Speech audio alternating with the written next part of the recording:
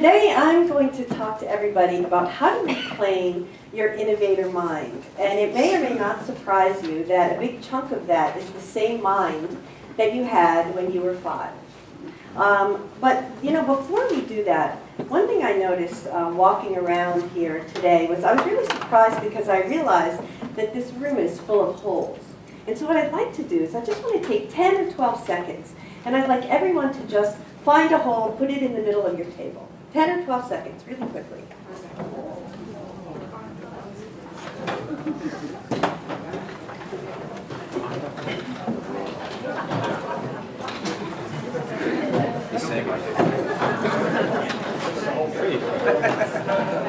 Here's my home. Okay. Is there any table that does not, is there any table that has failed to find a hole? No.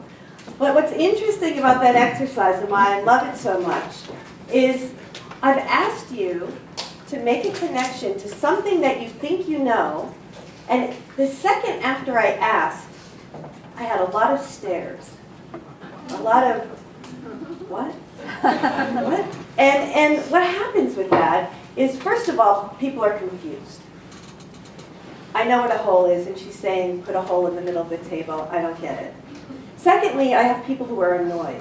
Give us more instructions. You know, tell us a little bit more, you know. And then there's people who say, all right, I don't know what she's asking for, but I'm just going to wait till someone else figures this out. Because I'm not going to take a risk of doing it wrong. Right? Is we have all those reactions probably in the room. But what I really love about this exercise is when I say put a hole in the middle of the table, it's something you know what a hole is, yet you're faced with this brick wall. You have nowhere to go until you figure it out. And then suddenly, this little window opens up to a whole world of possibilities. We could spend the whole 18 minutes finding holes, I guarantee you. It would be easier for me, but we're not going to do that.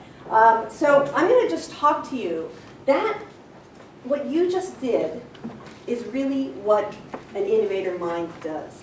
So I'm going to talk to you about how to reclaim your innovator mind by making connections, but not just making connections, but making connections with joy. I'll tell you more about that. So yes, I'm an innovation consultant. I've been working for 30 years either in or with Fortune 500 companies, helping them to innovate. And when people think about innovation, they think about a bunch of people in a room ideating and creating. And that happens. This is kind of a helicopter view of the innovation process. And that does definitely happen in the innovation process. But the process is much longer and bigger than that. You have to do certain things. You have to do things like what Henry talked about. You have to collaborate and empathize with your users before you start having ideas. If you really want those ideas to work, you have to do research. It's analytical. It's creative, but it's analytical. And it's a long up and down process. And if you really want to do innovation, there's a lot of skills that you have to use that you don't usually use every day, and skills that we're not taught very much. And those skills are things like true collaboration, learning from failure. That's huge. We're taught to avoid failure, not learn from failure. And you also have to be an optimist. You know, if you're a cynic, and it's kind of fun to be a cynic, you can't innovate. So if you are a cynic, you just have to find your inner optimist when you're innovating. So there's a lot of those skills. But I would say, if I were to say what one skill comes into play in every single part of the innovation process, that would be making connections. Now, your brain does this automatically. It's not something you have to learn. But it's different to make connections. You've made hundreds of them in the time that you've been here, maybe even thousands. But to make connections with joy is something different. What I mean by making connections with joy means that when you make the connections, number one, you let them live. You don't kill them, because that's what we're used to doing, and I'll explain in a minute why that is. But you make connections, you let them live, you embrace them, and then you use those connections to get to someplace new. And that's making connections with joy. You know, we all start out as natural innovators. You may or may not know this. While I was getting a business degree, for some reason, I also got a degree in early childhood education. And I'm not really sure why I did that, but it actually paid out. And I'll tell you why. When you take a 4 or 5-year-old and you give them a problem to solve, about 75% of the types of thinking skills that they use to solve that problem are the same skills I just talked about that you need for innovation. 75%, that's a lot. And by the way, when I do the Bring Me a Whole exercise with kids, no blank stares. I almost do not finish saying, put a hole in the middle of the table, and they are up. They are getting holes from everywhere, and then someone always comes running up to me and says, the whole room is a hole, and the windows are a hole, and you have 2 holes in your nose, and then they laugh. You know, they are, and not only are they not afraid to be wrong, they're trying to best each other for thinking of the craziest thing, right? We don't want to be silly, and we don't want to be wrong. We'd like to be right. We like to feel smart. Kids like to feel unique. They like to feel like they thought of something no one else thought of. What do you think happens when those kids are 11 or 12 years old? This is now 5th or 6th grade, and they're given a problem to solve. What percent do you think they use? 15. 15. 25. 25. Well, actually, you guys are more pessimistic even than the reality, but it is still pretty pathetic, which is it's 35%. It goes down to 35%. And that's because they're being taught some really important critical thinking skills. Let's say that's your right arm. And they're being taught that those are the more important skills to use. And they're just, what's happening to the left arm is they have some strength, but it's just from kind of leftover from what they had. I work with corporate executives. So, just add to 5th or 6th grade, middle school, high school, graduate school, some PhDs, and let's tag on about 20 years of working in the corporate world. So statistically, I'm not sure what kind of number we can put here. I don't know how much minus we can go, but even they agree that it's way in the minuses. And what the irony of the whole thing is I got this crazy dual degree in business and early childhood education, and now I spend my time teaching executives to think the way they thought when they were 4 or 5 years old. So now I know why I did that. So what's the difference between critical thinking skills versus innovation thinking? I get asked this all the time. There are books written on this. So it's not possible to do it, certainly not in the probably 10 minutes I have left. But the difference really I've boiled down to one slide. And it has to do with making connections. So critical thinking and traditional problem solving, that is an exercise of elimination. What you're doing when you're doing traditional problem solving is you're basically killing connections, right? You're trying to get to something called the answer. And to get to the answer, you have to eliminate all the connections that don't seem to make sense. And by the way, I'm not saying this is a bad thing. If you have an innovation and you want to get it out on the market and you want people to have it and you want it to have a nice long life, you need a lot of these skills. These are very, very important skills. That's why we teach them in schools. That's why we teach them everywhere. But when you want to innovate, you need a whole different set of skills. And that we don't teach very well. So what happens is you got this nice, big, strong right arm that does this very well, and you learn how to kill connections, and you learn how to do it faster, and you learn how to make it risk-free. And when you're in school, if you do this well, you get A's. In business, if you do this well, you get a raise and bonuses. So, and you know, there's another great thing. You feel smart. Don't we all like to feel smart? We like to feel smart, and that's a way for you to feel smart. Flip over to innovation thinking and solution building versus problem solving, and what you have is a totally opposite way of thinking. You actually have to generate as many possibilities as you possibly can. You have to make connections that don't even seem to make sense. You actually have to embrace connections. You have to let connections live, right? You have to really, really make all kinds of crazy connections to do innovation thinking. But here's the interesting thing. So when we do this in the corporate world, we have 2-day ideation sessions. And we have literally 800 Post-it notes of ideas. How many people here have been in some kind of brainstorming session where someone starts off and says, there are no bad ideas? Raise your hand. So you've been lied to. Actually, there are a lot of bad ideas. In fact, out of the 800 Post-it notes that we have on the wall, I would say maybe 90% of them are bad ideas. And the reason why they're bad ideas is because there's almost no invention, no innovation that comes up from one person's head, boom, like that on a Post-it note. That's not how it works. What you do is the reason we have those 800 Post-it notes is we make as many connections as we possibly can, not even to solve the problem, just connections to what we're trying to do. And then the magic happens where you go and you find the little nuggets in all of those ideas.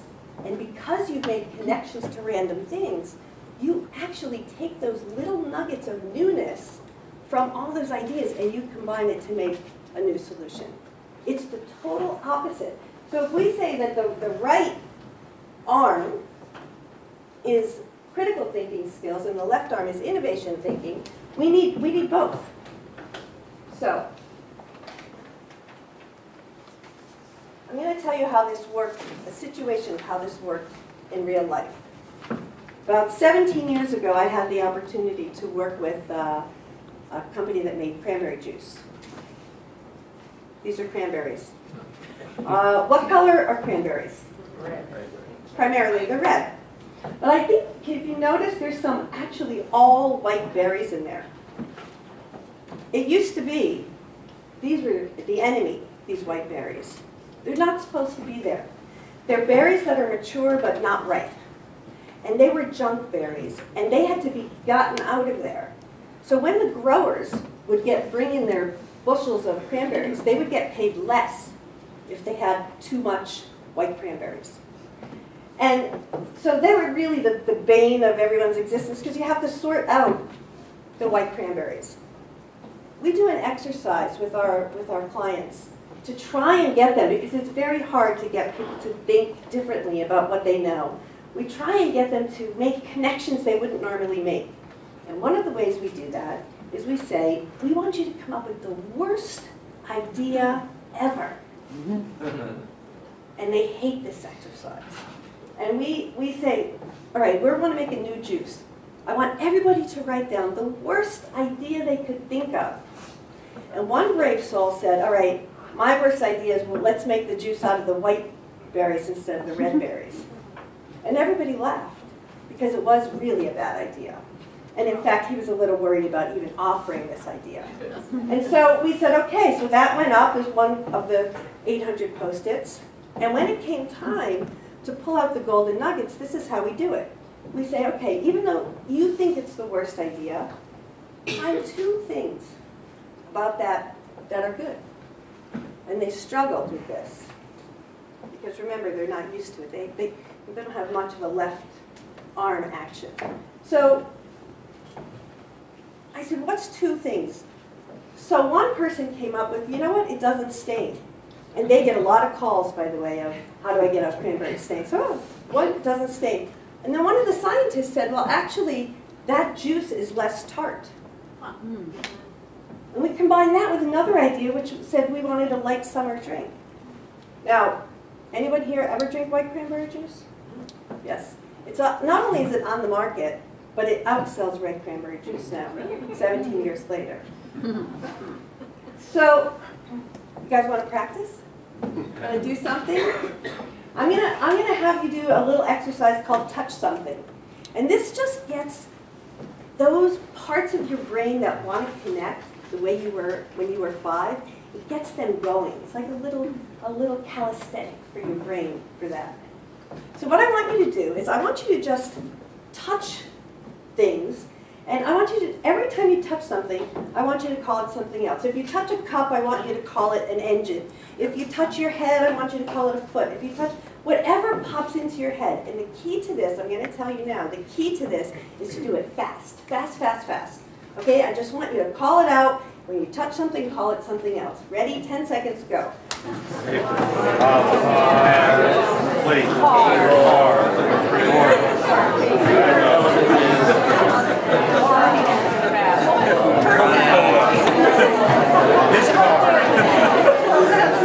That's banana. I don't know what you do with this spaghetti. Wow. Beautiful wine glass. Okay. How was that? Easy? Hard? Hard. Okay, so it's hard. Some people think it's easy. Some people think it's fun. When I did that exercise the first time, it was easy. And I'll tell you why it was easy. Because I was in my type A critical thinking mode. I didn't know why we were doing this exercise, and I wanted to game it. I wanted to do it really well. So what I did was I said, you know what, I'm just going to pick animals. I'm sure someone in this room has done this. And you pick animals, and it doesn't matter what you touch. You can touch everything, and all you do is say dog, cat, bird, fish, you know. And guess what? I didn't make a mistake. I never touched a chair and called it a chair. And I did it fast, it was easy, and it was low risk. And I was feeling very smart. And here's a hint. Anytime you're feeling really smart, you are not innovating. You're not even close to innovating. If you don't feel uncomfortable, you are not innovating. So I'm sorry to tell you that. But then a guy next to me said, well, you went through a lot of trouble because I touched everything and I called everything an elephant. And I thought, oh my God, he's even smarter than me. And so I was feeling smart, he was feeling smarter. And then we learned that the whole exercise was to help you make connections. And we had basically bullied our way into that with our right arm, feeling so smart, and we got an F in making connections, and an F in making connections with joy, because we basically gamed the system and found a way to do it without making any connections at all. So, for those of you who touched something red and said fire engine, or touched something green and said frog, how many people touched something and made a connection when you said it? You go, I don't even know where that came from. Anybody raise your hand if you made like some weird connection? That's great. That's the best. That's actually what you really want to do. Because that's when your brain is going, oh my God, we haven't done this since we were 5. And that is what you want to do. You want to allow your brain to make the connections exactly the way you make them when you were 5. That is making connections with joy. So I want to end with a little story. So this story is about my son Noah. He's 17. And Noah has ADD, and when he was in elementary school especially, it caused a lot of problems. Now on the plus side, I don't know, for anyone who knows things about ADD, a lot of people with ADD are really creative. And there are a lot of entrepreneurs, a lot of inventors have ADD, and the reason they're so creative is guess what they do really, really well? They let in all those connections, and not only that, they love those connections. They keep them alive, they use them, right? They make connections with joy. That was great. That was the great part. Noah was always coming up with new ways to use things, a lot of broken stuff in the experimentation, but we loved it. Let me tell you what's not so good. Homework. Executive functioning. If you write down every single step you had to do from the time you're sleeping in bed to the time you get to where you're supposed to be going in the morning, it's like 25 things. When you don't do executive functioning well, that's oppressive.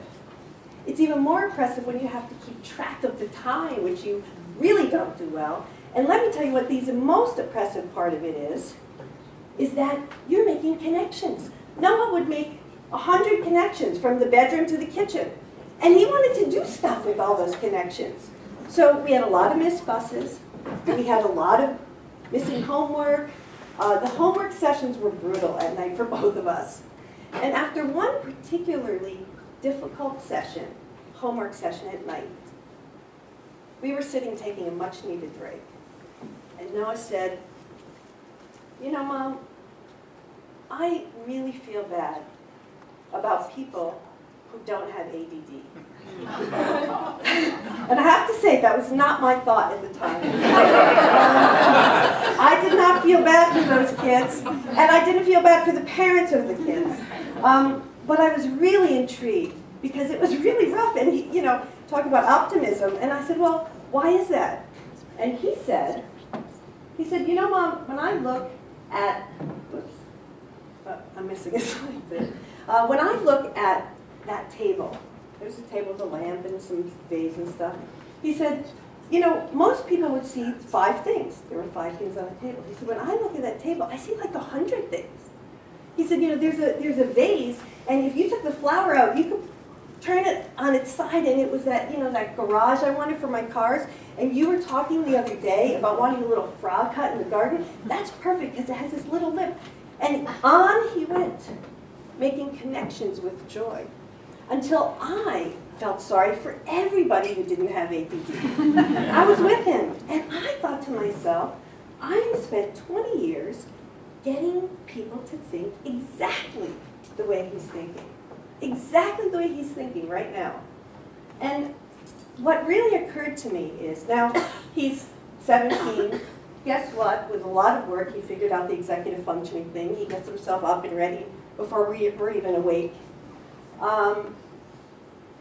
But he is going to be going to a top school in September in an unbelievable design program, groundbreaking design program, that he got into on the basis of this amazing creative portfolio. And he's one of the lucky ones, because he learned the executive functioning and was able to retain his ability to make connections with joy. And you can learn how to make connections with joy. You too can be ambidextrous with your brain. And that's what I wish everybody here.